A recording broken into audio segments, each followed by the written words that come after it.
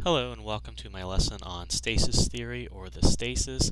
This lesson will augment the two lessons in Blackboard, the PowerPoint and the Word document or the PDF. So to make this lesson work, we need to begin by picturing ourselves in a scenario. You're 17 years old, you're coming back home after a great late night party, you are late for curfew, and you're sneaking in the house. You think you've made it. You think you're clear. And all of a sudden, the light pops on, and you're busted. Normally, we go right to excuses. We say something along the lines of, oh, well, I got stuck in traffic, or it's not my fault because my car wouldn't start, or I'm late because I had to give someone a ride home. These are typical excuses. But what we're doing as an excuse is actually formulating an argument. And there are also many sorts of other kinds of arguments that can be made when it comes to curfew. You might say something like, oh, well, I had a curfew? Oh, wrong one, I'm sorry about that. I had a curfew? I wasn't aware of that. Or you might look at something like, curfew was at 10? I thought you said it was 2. Let's make sure I get that all there. I thought you said it was at 2 o'clock. Or, I tried to call. You said to call if I was having problems. I tried to call. I couldn't get through. My phone wasn't working. I didn't know what time it was. I lost track of time. We might even go into something nicer. We might say something like, I needed to help someone change a flat tire. Someone needed a ride home. Those sorts of things. These are our typical excuses. I might say something along the lines of, well, what good is a curfew anyway? I always break my curfew. That's a pretty brave statement to make. Or, aren't I a little too old for curfew? These are some arguments that we might make, but each of them is an argument. And we can see that they all fall under a category. I will open up this last one in just a moment. But how this works is that it formulates the stasis theory, which is an ancient Greek law system that basically asks simple questions like, what was the crime? Did it actually occur? Who were the plaintiff and the defendant in the crime? What was the crime? What was the effect of the crime? And then we get to the last one, procedure. What should be done about the crime once you've established that there was a crime and that so much was stolen? What do we do? So what we have is a series that we have to go through from 1 through 5. So before we can go into our curfew arguments, or maybe even punishments, you're right, I should be grounded, we have to first establish that there was a curfew. If there was no curfew, the rest of this doesn't even make sense to discuss. So you have to start there. After that, once you've established there was a curfew, you can look at other things. Well, what time was this curfew? Was it 10? Was it 2? Did mom say one thing and dad say the other thing? Does that get you off the hook?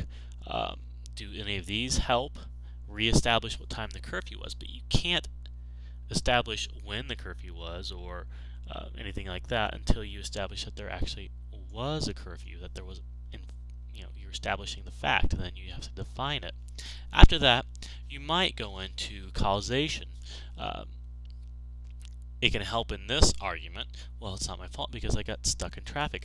But in doing so, you're admitting that there was a curfew and that you knew what time it was. But here you're saying, I didn't break it on purpose. I wasn't doing it maliciously. I did it as an accident. My car wouldn't start. I had to get someone a ride home. And then after that, we can go into evaluation. But only to do that, we have to say, yes, there was a curfew. It was a specific time. I did miss it on my own. There was no extenuating circumstance that made me break it. I'm always breaking it, you might say. Therefore, we have to evaluate the purpose of my curfew. Why do I have a curfew? Are the questions that we would be asking and making this argument as a way of saying that the curfew isn't doing any good. I'm always breaking this curfew. Perhaps we need to do something about it. And that moves us from evaluation into procedure. So we might say, Oh, I'm always breaking curfew. Let's eliminate it. Or we might say, well, let's move it back. You're always getting home at midnight, so perhaps we should move it to midnight instead of 10 o'clock. We trust you enough. And again, that's what we have to look at with evaluation. Why do I have curfew? Or don't you trust me? And if all these don't work, we have finally the punishment. What needs to be done? So we always have to start by establishing a fact. Then we have to define certain characteristics of that fact. You may or may not have causes to evaluate, and then you have your evaluation of the fact, the definition, various arguments, and then decide what needs to be done. We can also see this in another argument or another scenario. You have your needy friend, the one that always calls you 10 times a day, talks on and on about the same thing all the time and never does anything. So let's say you have that friend and they call you and you don't answer the phone, and the next day that friend sees you and says, "Hey, I called you, you didn't answer. Why didn't you? I really needed to talk." Well, again, we usually go into our excuses. We might say, "I was in the shower," or "I was busy, I couldn't answer the phone," or something like, "Well, I couldn't hear my phone, it was on vibrate," or "My phone got taken away." We might even go into something like, "I didn't know you called." Well, with our cell phones, it's hard to actually do that anymore, but you can blame it on other things. I have AT&T and they don't always work. You can even go into your evaluation, which would be something like, "I didn't feel like talking, I'm sorry."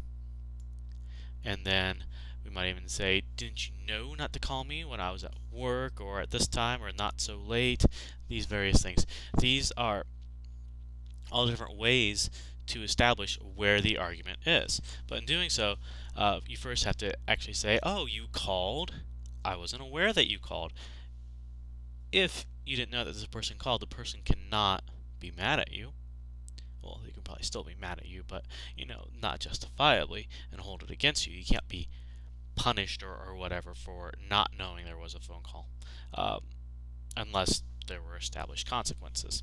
But saying you couldn't hear my phone, it was on vibrate instead of ring, or it was off, it ran out of power, the battery died, all these things are saying, yes, you called, but I was unable to know when or why or how you called, or in causation, I wasn't able to answer that phone call despite knowing you called, but it's not my fault. I would have gladly have talked to you. Or finally, we move into evaluation. I didn't feel like talking to you. So you're saying I knew you called, I could take your call, but I didn't want to. Or we were in a situation where it was pre-established that I would not take your call if you called at this time. So I told you not to call. And then we can even go into procedure. Don't you have any other friends? Can't you talk to somebody else? Does it always have to be me? Why don't you call somebody else instead of me and deal with the problem? Or, very extremely, don't ever call me again, and you just end the friendship. But it works through the series of fact, definition, cause, evaluation, and procedure. And we can see this in all different types of writing, whether it's something that you're reading or something that you're writing yourself. For instance, you have a birthday and your grandma sends you a check or a $20 bill, and you write a thank you note. That thank you note first has to establish why you're writing, saying, "Hey, I received that money you sent me, Grandma." And then, once you establish why you're writing, you kind of define the purpose. Thank you for sending me the money. There may or may not be a cause in this. It's a thank you note. The causation is getting the money, or your mom made you write it, that sort of thing. But in your thank you note, you'd say, "Hey, I received the money, Grandma. Thank you for sending it to me. I really appreciate it." And then you might say, "I plan to buy a new sweater," or "I plan to buy a new game," or something like that. "Donate it to charity. Here's what I'm going to do."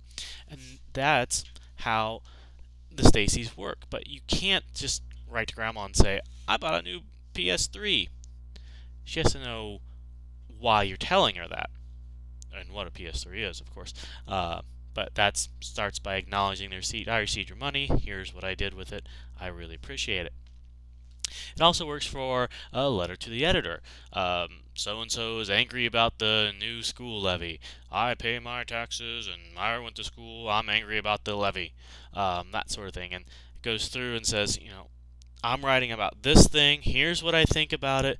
It's mainly evaluative or procedural. Let's not have a new taxation rate change, that sort of thing, or let's do it.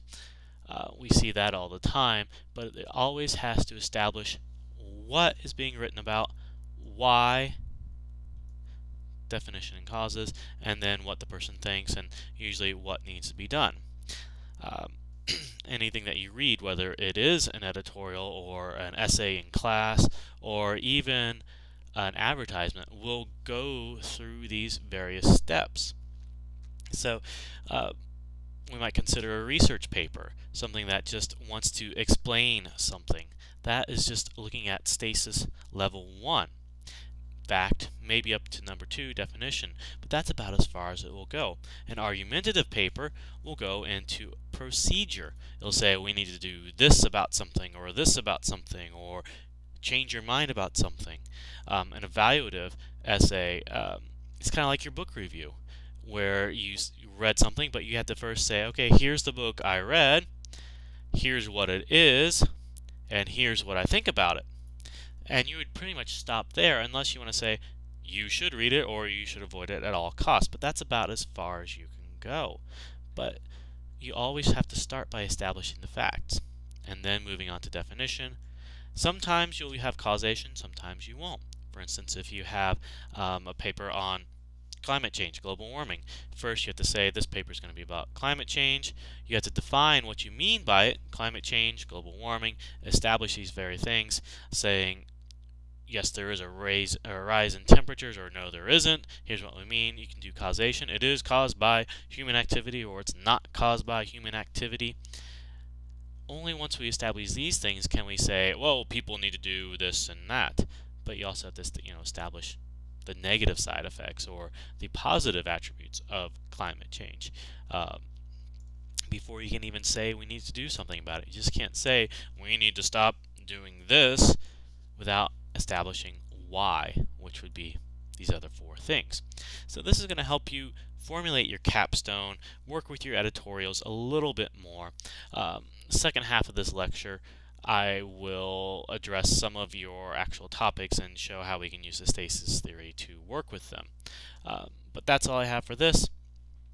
Move on to the second lesson if you would like.